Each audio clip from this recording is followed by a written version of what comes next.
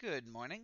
Happy February 8th, and welcome back to the Leaf Riders of Wrenwood, where we are playing as Syl Blackbolt, who is a guard on their first day of duty, and we just had some time to kind of patrol the castle and just get used to it. And we ran into some of the other characters we played in previous weeks, and we ended about to go into the throne room. And we know that Merrick is likely in the throne room and just dealt with some intruders that came up from a tunnel in the ground. So let's see if we see Merrick. We'll go ahead and tear this off. All right. So yes, we do indeed, and we do see Merrick mid-fight with creatures. Very interesting. And the look on our face is not a pleased one, you can tell. I wonder if we're going to assume that Merrick is an intruder, or if we're going to assume Merrick was here to defend. Like, I wonder what we're going to think Merrick is here for. I guess we'll find out. So we have Thursday, February 8th, 2024, which is Thorn's Day of Snowsend. And it says, "You enter the throne room and discover what appears to be a thief. Looking beyond, you become more shocked to see he is fighting insects that have invaded the castle from a tunnel in the ground. You draw your sword and begin to attack the insects."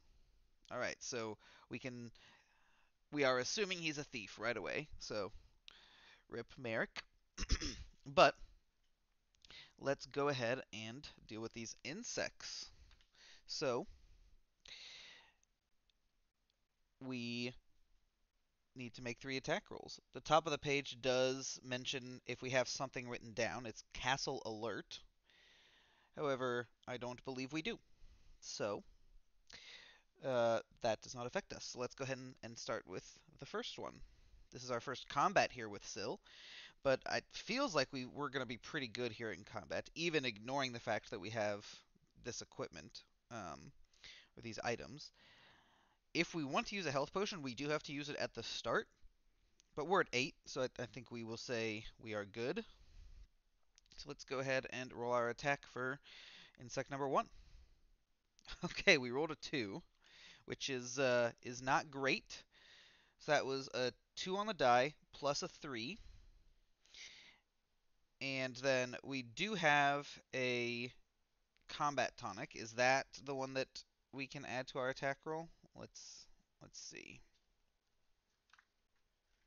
So combat tonic does add to an attack roll, but given that we're just at 5, I don't think that's going to be worth it. Let's turn this here a little bit.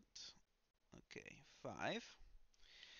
So we'll roll damage, but I don't actually think the damage is going to matter here. And damage is a d8. 5. Okay. Very consistent. And then let's make our defense roll. Okay, and that was a natural 1. Okay, so that is a guaranteed failure. We can write the number, but it doesn't matter. So that is a 4. So not starting off strong in combat. So we have enemy number 1 has defense of 14 and a health of 3, an attack of 8, standard damage of 2, and partial damage of 1. And it says the insect leaps at you with giant claws. So we could try and use both a warding ointment and our, what was this one called? Luminous Shield, to try and up our defense so that we only take the partial damage. We need to increase it by 4. So across 2d4, we should do that. As in, like, we are expected to do that. So, yeah, I mean, we want to use those at some point, so let's do that. And the surges are per page, so we may as well go ahead and use one here, I think. The other option, I guess, is maybe we wanted to save that surge for a damage roll that was like a bit low, because that could prevent all damage and not just prevent a single damage. But I think we should take an opportunity to try and use it when we can. So let's go ahead and get rid of the warding ointment here. Try not to accidentally erase the combat tonic as well. There we go. And then I'm not going to bubble in the surge. I'll just remember that we used it. So let's go ahead and roll for the warding ointment, which was 3. That brings us up to 7. So now we are guaranteed with the surge to successfully defend. We'll use it. 1. Okay. So we did get the 4 though, so that puts us up to a defense of 8. So we can go ahead and say 8. Okay. So in that case, we do manage to just take 1 damage instead of 2. So we get down to 7 HP. All right. Well, let's hope we can roll a little bit better on the second one. Insect number 2, our attack roll. That is a little bit better. That's a 19. So we add 3, which is a 22. And I have to imagine that will hit. All right, let's go ahead and roll damage. Oop. Okay, we rolled a 7, which again I have to imagine is enough. And we will roll defense here, just in case we roll a 20 and get a boon. We did not. We rolled a 6, which goes up to 9. Which probably wasn't enough, to be honest. Because the first one seemed to have quite a high defense and then a low attack, so I wonder if this one's going to kind of balance out. We'll see. They tend to like try to do that to mix up how, their stats. Okay, so enemy 2. The flying insect hovers in the air, thrusting a spear at you. And I can see that. So it's got a defense of 10, which we absolutely crush. It's got a health of 5, so we do vanquish it. It had an attack of 10, yeah, so the 9 was not enough. And it had standard damage of 2 and partial damage of 1. Okay. And now, insect number 3.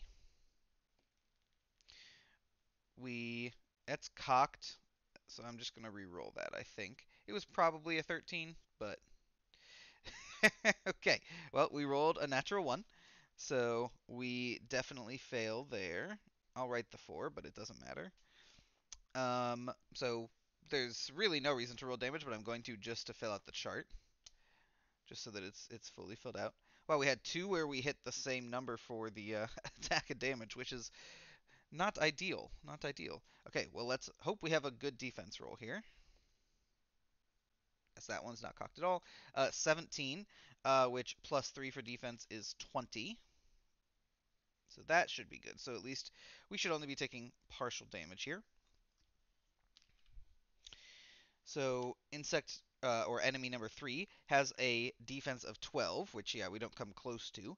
A health of 4, so we would have vanquished it if we'd hit. It has an attack of 11, which we do successfully defend against. It's got standard damage of 2 and partial damage of 1. The insect grabs hold of you and tries to slam you into the ground. And it definitely succeeds. Okay, so we take partial damage of 1, which takes us down to 6. So we're already at 2/3 health here with Syl. Hopefully we don't have to fight Merrick next time, because that could not... Or I guess that could be dangerous. Alright. So there's that. And then it says, if you did not kill all the insects, they flee from you in terror. Okay, they're scared of me, despite the fact that they were pretty effective. And if we killed one enemy, we get to collect 1 amber. So we will go up to 3.